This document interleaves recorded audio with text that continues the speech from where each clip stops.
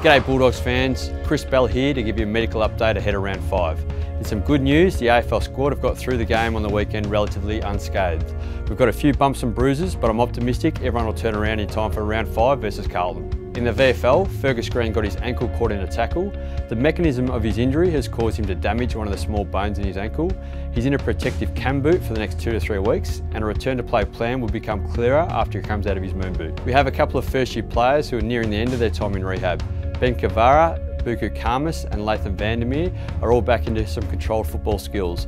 At this stage they're on track to return to playing in the week or two following the VFL bye, which is this weekend. Thanks for tuning in Bulldogs fans. For the full injury update, please go to westernbulldogs.com.au. See you next week.